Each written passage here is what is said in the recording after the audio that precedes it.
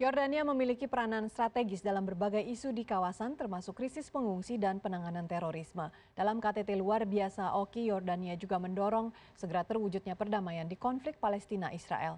Kemarin sore pembawa berita CNN Indonesia Amelia Yahya mendapat kesempatan wawancara eksklusif dengan Pangeran Al-Hassan bin Talal dari Yordania.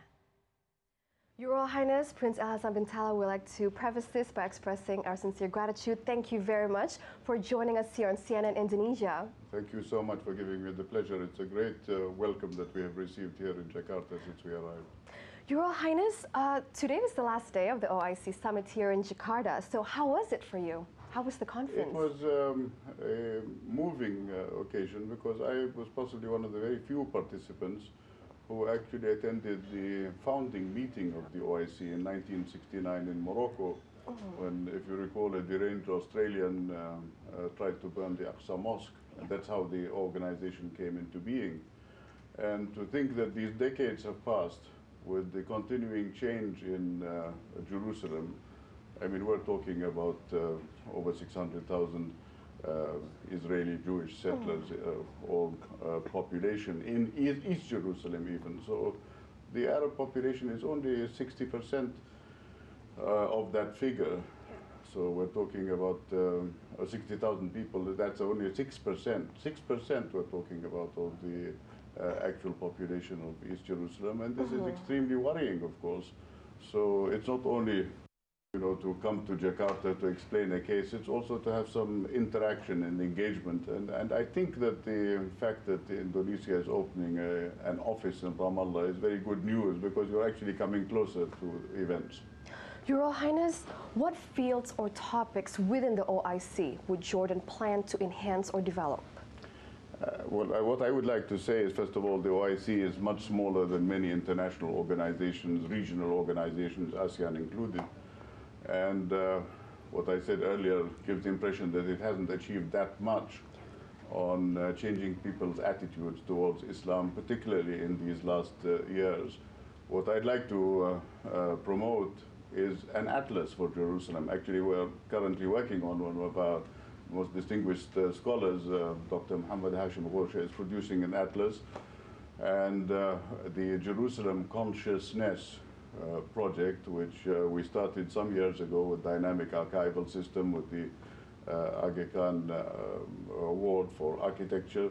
These are the sort of things that I hope that when we're talking, we could have in the future a panel of Jerusalem in front of us, so that our viewers can know exactly what is happening in each waqf, each religious foundation, each sebil, each historic location of a water drinking fountain or a zakat organization. These are the institutions that have to be revived to bring back the life to Jerusalem once again in its Islamic and Arab identity. So with the insufficiency that you have just stated, does Jordan have anything to add in regards to the Jakarta Declaration or the situation between Israel and Palestine? Jakarta Declaration is a crisis declaration because it comes at a moment where if what they call Region E or Area E is severed from Jerusalem by this wall separating Ma'ali Adumim, which is this enormous settlement that they started shortly after the occupation in '67, and going all the way to the Mount of Olives, there is not going to be any contiguity left between Arab Jerusalem and the West Bank. And so this is event-oriented, come back to the negotiating table, develop an understanding of Jerusalem as a city of light, a city of culture, a city where maybe we can rise above the politics for a moment. The politics are desperately required for solving inter-Palestinian questions, and all of this is reflected in the Jakarta Declaration. But there are very few holy cities left in the world where you can hold consultations. And maybe, just maybe, Indonesia's pilgrims visiting Jerusalem will bring new life to the people of Jerusalem with that interaction.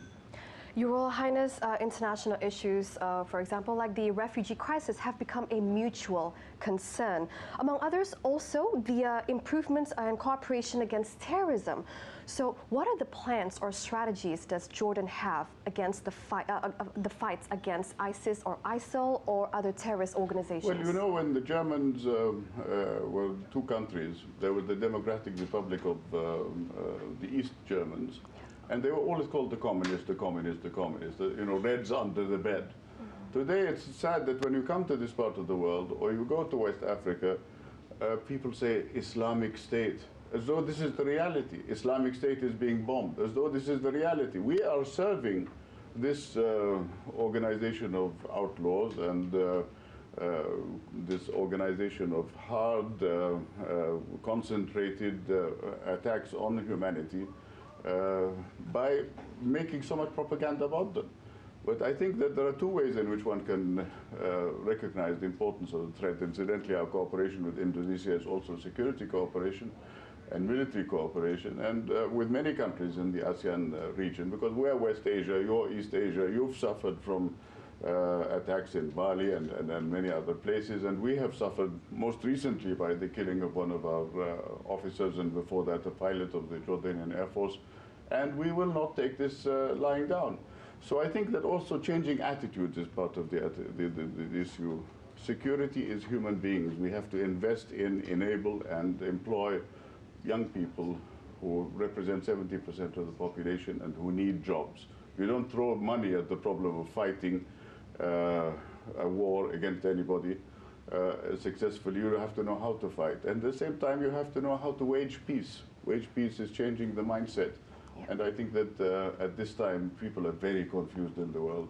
We're living on that cusp today between mad, mutually assured destruction, and mass, mutually assured survival. Your Royal Highness, you had a meeting with our president, the Indonesian president, Bapak Joko Widodo. How was the meeting, and what other bilateral cooperations would you like to enhance with Indonesia? I was deeply touched by the modesty and the directness of President Joko Widodo and his particular emphasis on human dignity. And of course, he knows the figures better than I do in terms of bilaterals between Jordan and Indonesia, ranging from mineral exports in terms of phosphates and building fertilizer plants, and of course I reminded him that it's called the Malacca. The Malacca states, after all, are the encuentro, the encounter states. So East-West trade, I think, will be enhanced by many things, including the land route, the Silk Route, and the maritime Silk Route, which of course is part of the exchange. We are a part of that Red Sea, which of course traveled to the Gulf of Suez. And at the same time, I think that there are many points to be made. One, a highly educated population here and in Jordan, with a view to hosting the World Science Forum in 2017. We hope that Indonesia will participate. We also hope that your participation in the Islamic Academy of Science is another aspect of focusing on free zones and recognizing the fact that our capital is our human capital. What we have above the ground is important, not only what you have under the ground.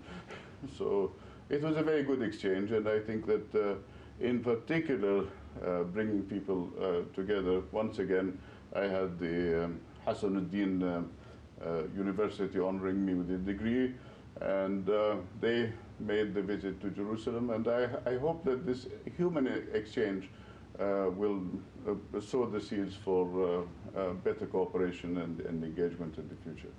Your Royal Highness, we'd like to once again express our sincere gratitude. Thank you so much for your time here with CNN Indonesia. It's been a delight. Thank you so much, and I wish you and the people of Indonesia every success. Thank you. Thank you. Simak World Now selepas jeda.